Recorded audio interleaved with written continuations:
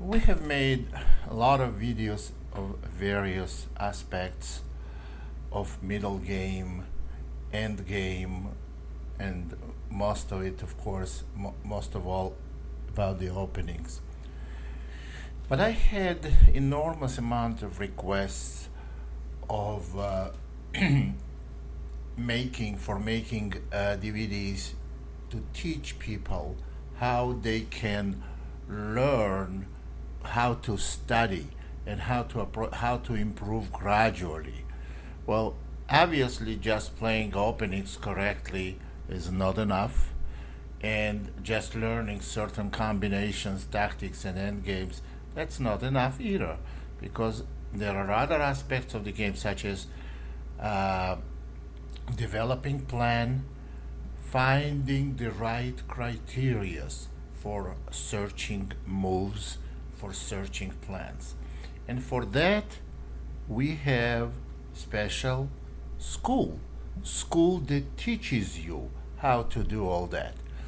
And there is only one right way to do it. And that's the way I learned, because I was fortunate enough to grow up in Russia, the best country for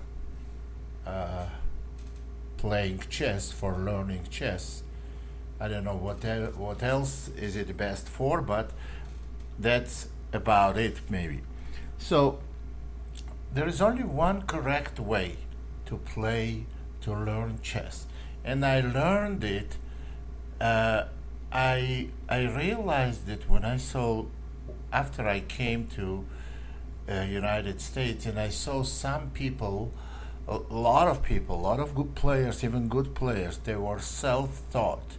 And when you are self-taught, obviously, it's not as you cannot achieve as great of results.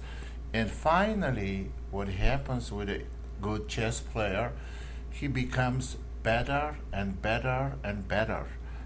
He becomes better because he realizes what is missing in his game. And what is missing in his game, those are the components that's supposed to be installed in his chess skill bank in a very, very beginning. And then you progress. If it's done that way, you progress a lot quicker, and become eventually you become a lot better player. So we know that what Russian school tells you, you have to develop pieces quickly and castle. But every chess school tells you this. Even if you had to guess by yourself, you can come to this conclusion. But there are a lot more other things. While you develop piece, you have to develop pieces in a proper position. Coordinate those pieces properly. These pieces have to be very active, but that's not enough to be very active, because single piece alone, if it's active, it doesn't do much well. It has also to very well coordinate with your other pieces. The Russian School of Chess contains several different basic ideas of a strategy, coordinated attack, and tactics.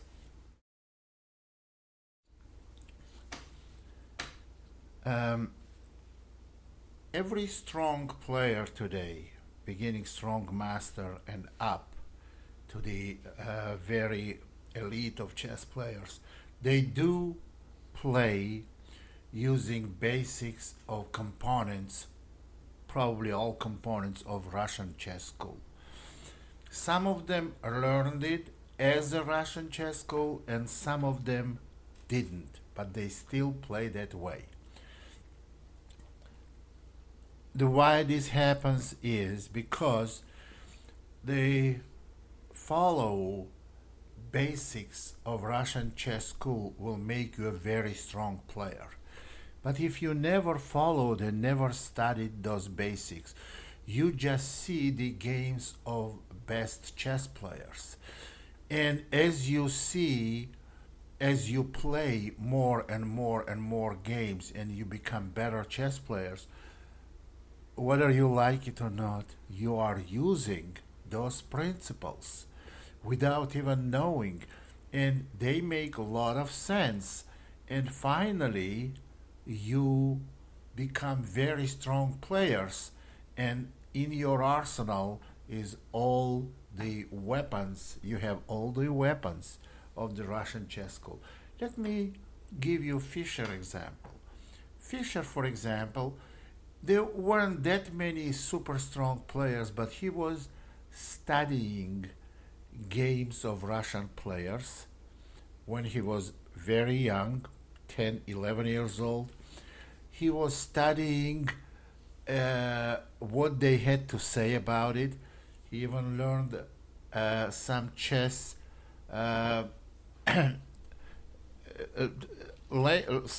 little Russian that is enough to read the chess books. So, and that helped him a great deal. I know this for fact. Fischer himself, even though later on he demolished all Russian players, but the school, he did not demolish Russian chess school. He used it as a weapon. Now, let me show you some of the important components. Now, we just saw in the French. So the question we can have here, how can very experienced player make so many wrong decisions? Well, because what the Russian school teaches you, yeah, you have to use your own logic, but you can structure logic several different ways. You have to make sure that your logic follows the ground rules. You follow ground rules using your logic. You don't make 6, 7 moves in early stage of the game with the same piece. Well, there are different aspects of the strategy. Activity of the pieces we already mentioned.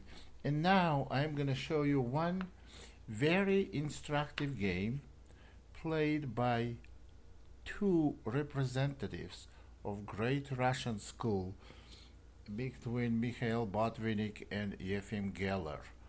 Well, even they sometimes fail to activate all their pieces. Well, let's go with the game.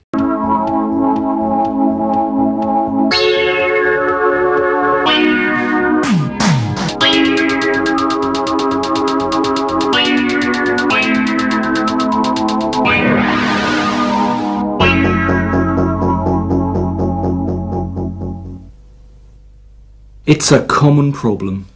You plunge into a mass of variations, lose your way, see your time disappearing, then plump for the first move that comes into your head.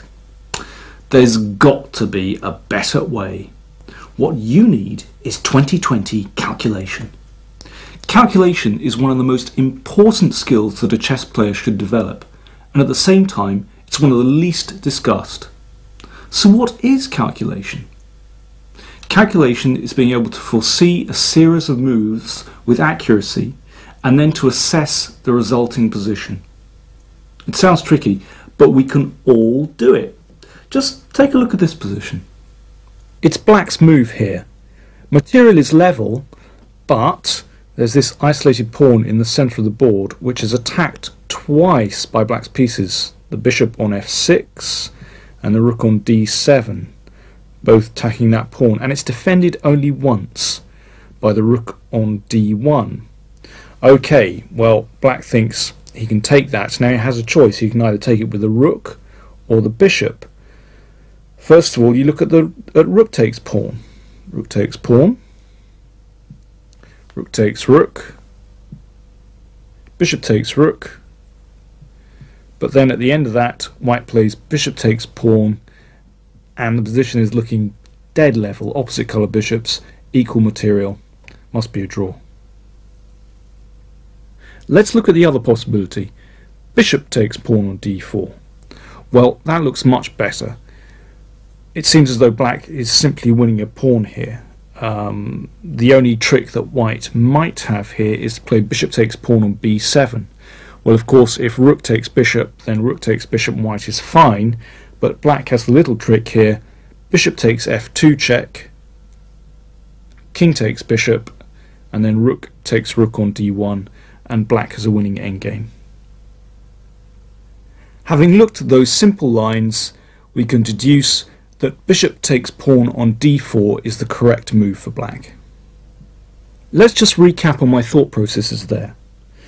I looked at two starting moves and then went through the variations systematically, deducing at the end that bishop takes pawn was the correct move. This simple position illustrates the two main skills that are involved with calculation. First, you must be able to analyse a position accurately. That is, you have to be able to see ahead several moves.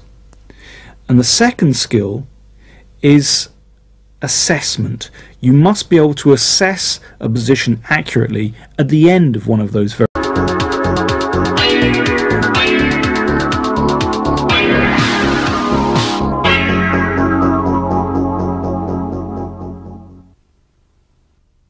Does your mind go woolly when there's no clear method of attack? Do your games too often just consist of a beginning, a muddle and an end? A better understanding of positional chess will immeasurably improve your game, and it's simply more satisfying to have a grand scheme in the back of your mind. So what is positional chess? A positional move is one which is not a tactic, does not involve a combination, but either strengthens your position or weakens your opponents. Dr. Max Over once said that strategy demands reflection, tactics demand a penetrating glance. And it's the reflection on a position that I want to look at here. The ways in which you may strengthen your position can take many forms.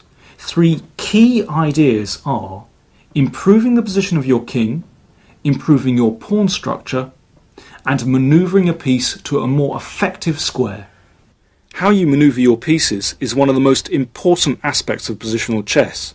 It's amazing how if you get one redundant piece and put it on the right square, then somehow your whole position works and your opponent's position can sometimes just collapse.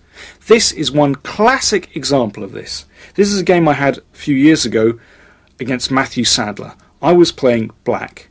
Here it's black to move. I think black's doing rather well here.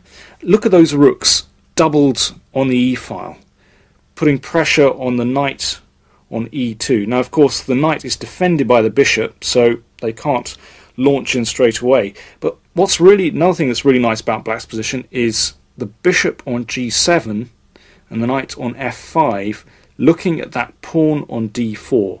Now, if you notice, that pawn cannot be protected by another pawn. It relies on the support of the knight on e2, which, remember, is being looked at by the rooks, the support of the rook on d1, and the queen on a4. So there's uncomfortable pressure on white's position. Moreover, the pin of the bishop to the queen is a little bit annoying. It means it's very difficult for white to untangle.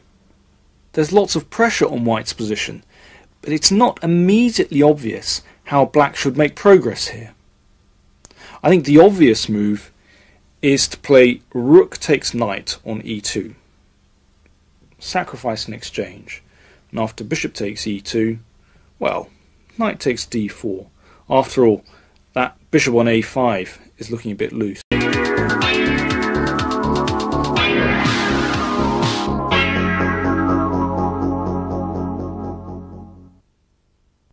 How many times do you begin an attack against your opponent's king only to find that you've overlooked a devastating counterpunch? Don't worry, help is at hand. This video is all about how you can attack with confidence. What I'm not going to show you here is a whole series of positions with multiple piece sacrifices finishing off a game with a grand flourish. Instead, I'm going to look at how to build up an attacking position, a skill which is just as important to master as the finishing tactics, and an area which is often neglected. It's all very well being a razor-sharp tactician, but if you can't get to a position where you can use your skill, what good does that do you? You must begin your attack from a sound basis. The first question to ask is, do I have enough pieces that can join in the battle? Let me show you a game of mine where I got completely carried away with some mad attacking scheme and found that really I didn't have the resources to back it up. I was playing white against Heikki Westerinen from Finland. I played pawn to e4 and he answered pawn to e5. I played knight f3, he defended the pawn with knight c6, and I played the Spanish. He played his pawn to g6, which is a reasonable system for black to play. I played my pawn to c3, preparing d4, and he strengthened his centre with d6. I played the standard move d4, so I've got a nice centre. Bishop d7, breaking the pin, and now I decided to push on with d5. That's still okay. Knight came back to e7. I captured on d7. And he recaptured with the queen. And I played c4. The position has changed a little bit from a standard Spanish type position. It looks a bit more like a King's Indian now because of the blocked centre. With the pawn move c4, I'm actually tempting black to snaffle a pawn right in the opening. And Westerinen is not to back down from a challenge, and he went for it. He played the outrageous move, queen to g4, neglecting his development. Well, I really don't believe that move, because I think it's just too early to be moving the queen out. So I defended my g-pawn and got castled at the same time, and gave up my e-pawn. But I figured that I was going to gain so much time by attacking his queen that it was worth pawn to get on the attack.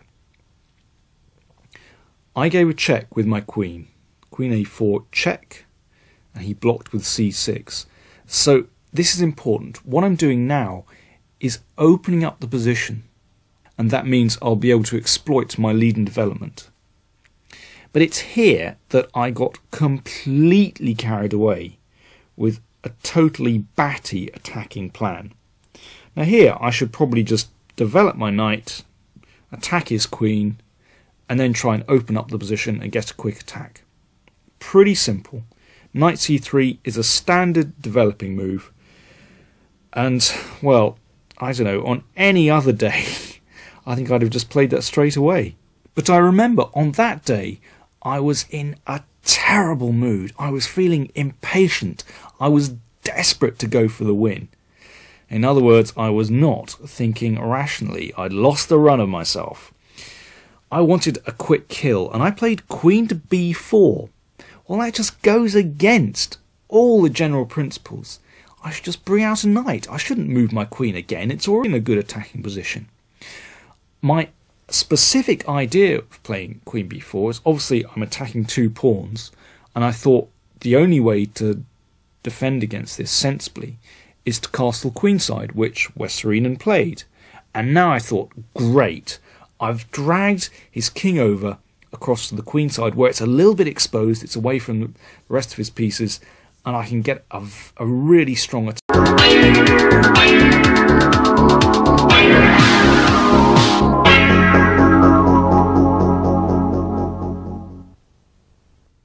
If there's one phase of the game which separates the strong from the weak, it's the endgame.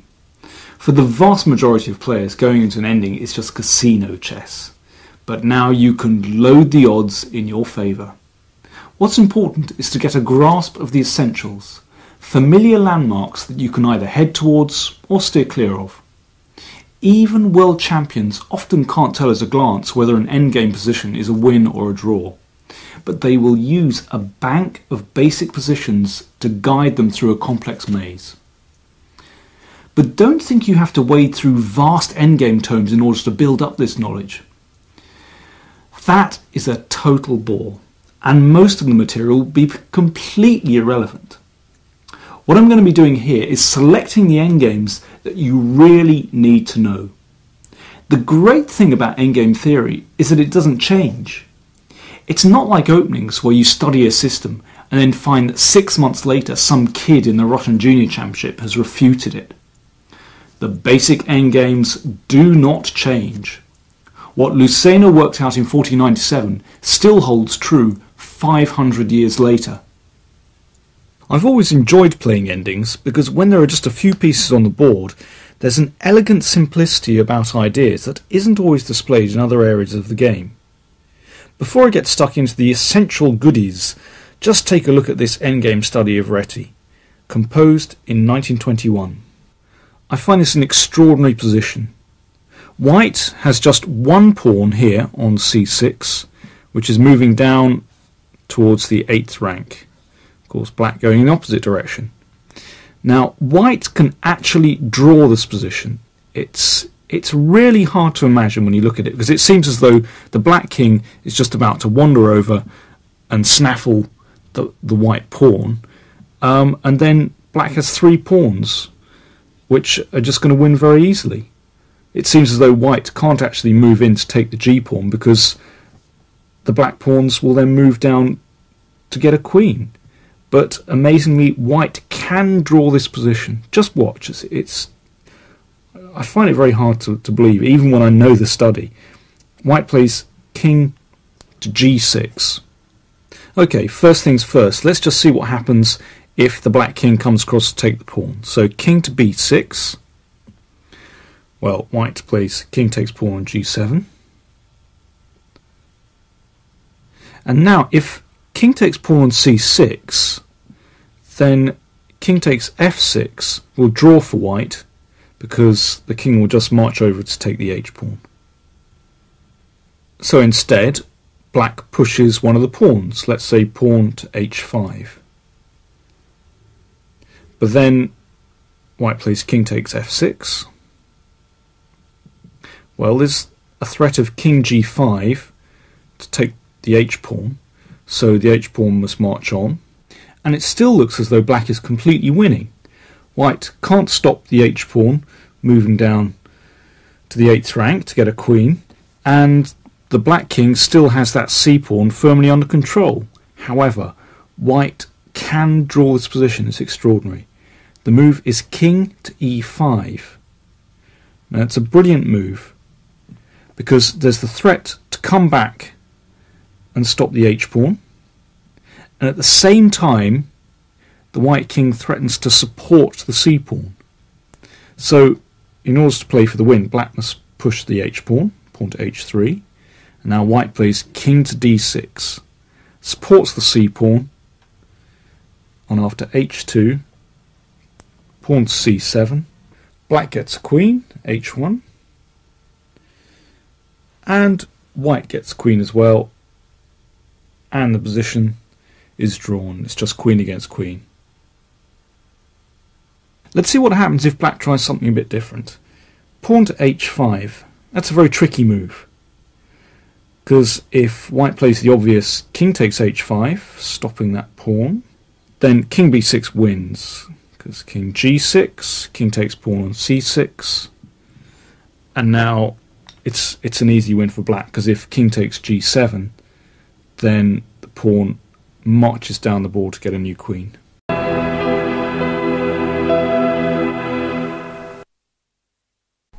Here's where you're going to learn how to play the opening properly.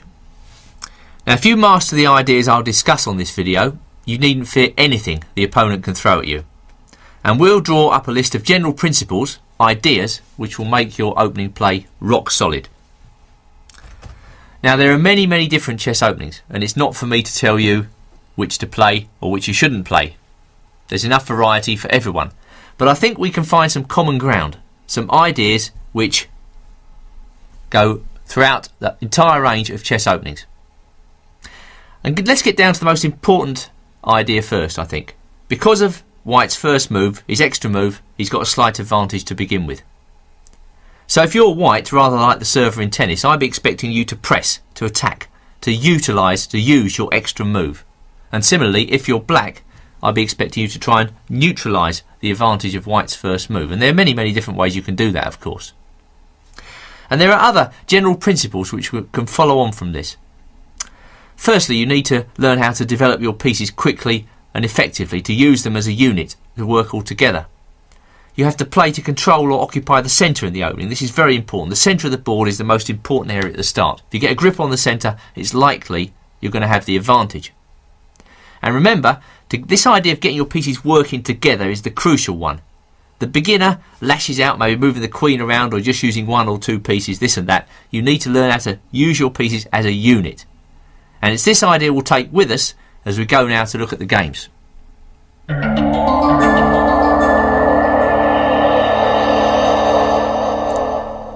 In this first game, we're going to learn how quick development can be used to advantage. We're going to see why castling early is very important. And we're also going to learn that pawn grabbing, even at Grandmaster level, is usually fatal in the opening stage of the game. Get your pieces out. Don't munch material. Well, first up for you, we've got a real cracker of a game between two top Grandmasters. Walter Brown from the United States and Miguel Quinteros from Argentina. And it's really remarkable how a game between two Grandmasters can highlight some very basic points about how to play the opening correctly. But here we'll see black breaking all the rules and get punished for it. Now the opening, as you might expect between two top players, was fairly straightforward. White played 1e4, that's the most aggressive move to start off with because it lets out all the pieces. And black employs an opening known as the Sicilian defence. This opening has found favour with many of the world's top players and virtually all the world champions, because it kind of dissuades white from playing d4 early on, which dominates the centre. It's a very good opening and I highly recommend it. White plays knight f3, this is a regular Sicilian move, and black plays d6, just bolstering up his centre pawn. And now comes bishop to b5 check. This is a very sensible move, rather dull actually, and normally aggressive players prefer the move d4 here, pawn to d4.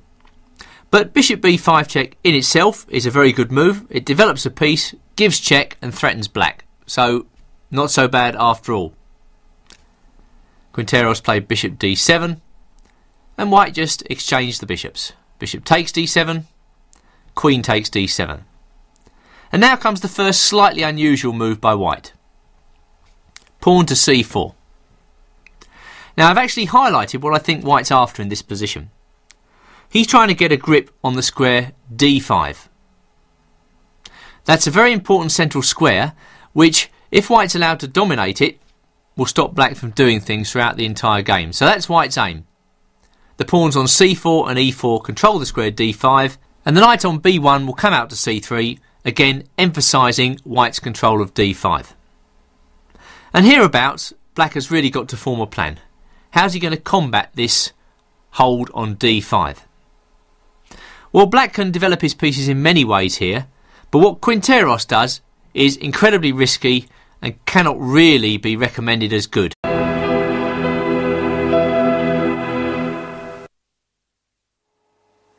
This is the second of 3 shows in the Learn Chess series, and this show will deal with the middle game. Now let's say somebody asks you to assess a middle game position, threw it down in front of you, and just asks you to judge it. What sorts of things should you be looking at? Well, I'm going to give you a list now which I think will help you. The first thing I would look at is the respective position of the kings. Who has the safer king position? I think this is very important when we're trying to judge a position. Then I'd go on to make a basic count of the pieces. I mean, obviously if you're ahead in material, it's very important to try and consolidate that lead in material and go on to win the game from there. If you're behind in material, you're looking for compensation. Maybe the attack, maybe the initiative, maybe more active pieces. At any rate, some compensation for the lost material is very important. After that, I recommend you look at the pawn structure. Who has the better pawn structure in the position? Isolated pawns, double pawns, pawn islands. Try to assess whose pawn structure is superior. After that, I look at the pieces. Whose pieces are more active? Generally, in Master Chess, or at any level really, the player with the more active pieces has the better game. And finally, and this is a real master tip, try to assess the position if the queens have been exchanged. I mean, maybe the queens are exchanged already. It's quite rare at the start of the middle game for that to happen. So try to imagine who will be better after an exchange of queens.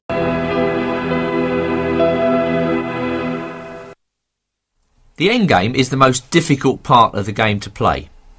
Precision is required. And I think what we would most benefit from is method to help us here. That's what I'm going to try and teach you. Now, I'm going to show you some simple techniques which I hope will help you to play the endgame better. Now, the first thing to realise is that the master cannot keep all the important endgames in his mind. Instead, he uses guidelines to help him work his way through the various positions he'll encounter at the board. And here for you now are those important master tips which will undoubtedly help you to improve your game.